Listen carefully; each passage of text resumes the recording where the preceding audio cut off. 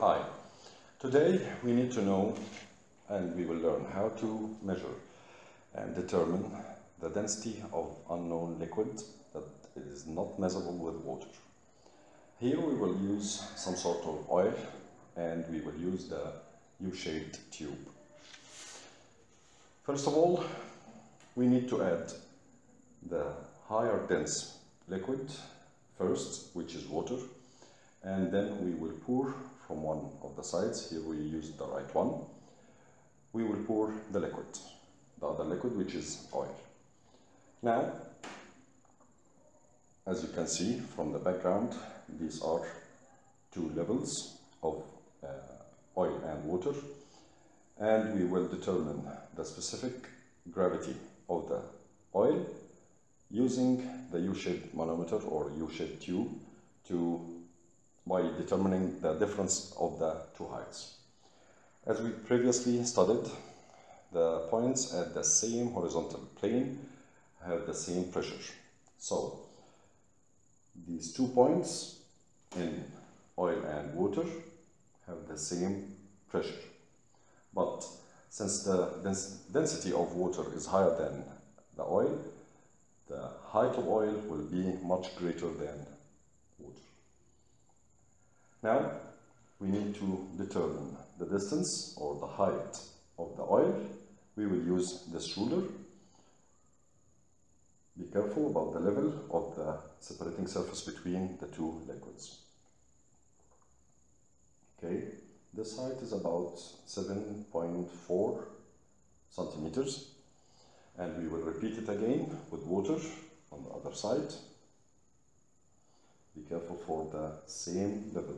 You have to choose the same horizontal plane, which is the separating surface between oil and water. If we determine this distance, it will be about 6.5 centimeters. Okay? You will repeat this for at least 3 times to determine the average of both heights of oil and also for water. Now, let's see how to make these calculations and determine the specific gravity, also the specific weight of oil.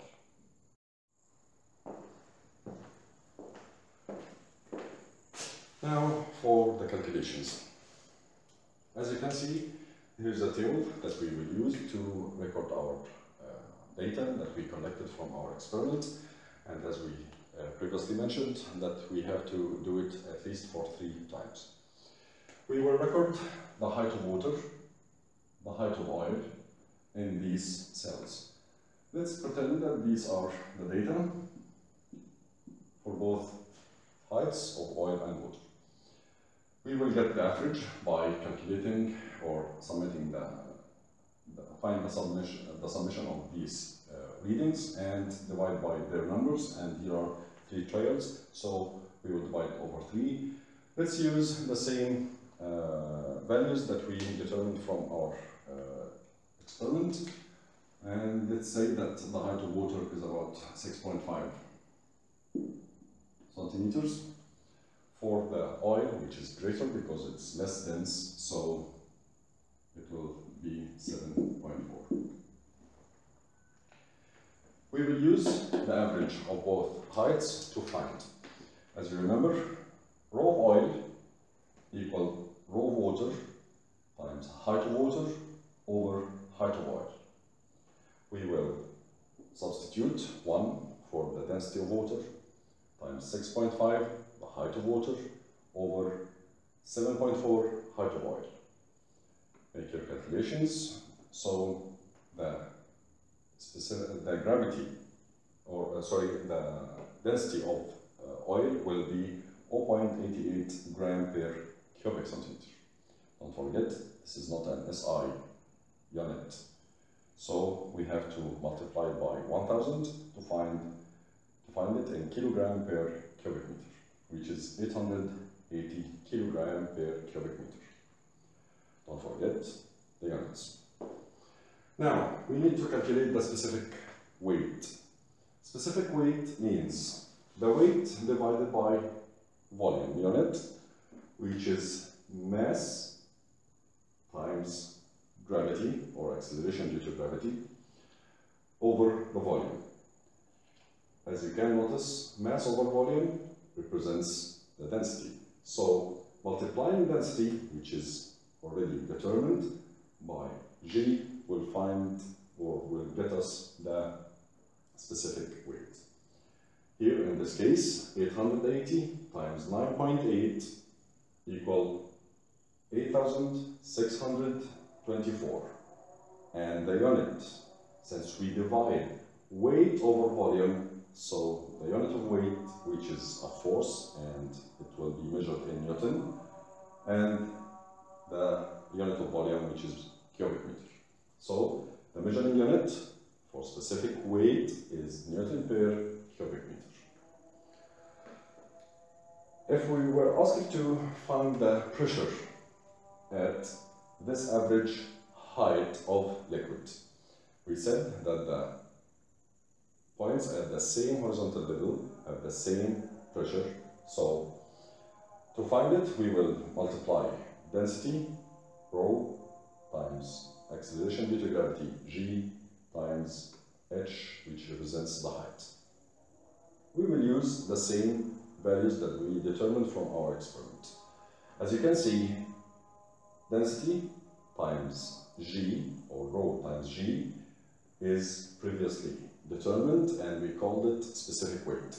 So we will replace rho g to become 8,624. We will multiply by the height. Here we have to use the SI units. So the height is 7.4 times 10 power negative 2 to convert it from centimeter into meter. Do your calculations. So the final result will be 638.17 and the measuring unit for pressure is Pascal. Don't forget, this is only the pressure of the liquid without concerning the atmospheric pressure. If we were asked to find the absolute pressure, we have to add the atmospheric pressure, which is represented here as PA or atmospheric pressure. So PA plus PL represents the pressure due to liquid. The summation of these two quantities will give us the absolute pressure. So let's replace PA 1.013 times 10 power 5, and these are in pascals, and we will add our final result, which is 638.17. The final product will be 1.01938 times 10 power 5. And don't forget the unit. Here, pressure is measured in Pascal. I hope you would enjoy it and have a nice day.